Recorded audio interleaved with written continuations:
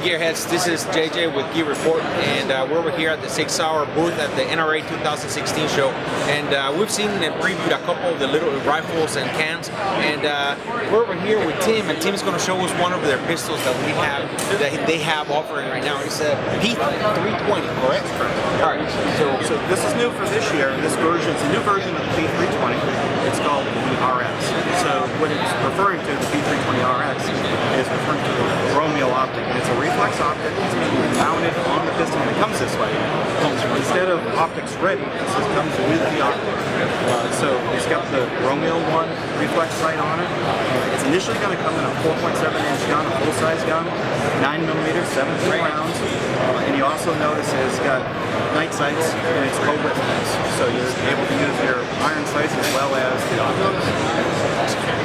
And one of the things that I noticed, I just kind of held it for a little bit. It's a little bit ambidextrous. Can you activate some of the things left and right? Yeah, you can do the slide release left and right. You can reverse your magazine release. Okay. So it's got those features. 1913 rail. Lights,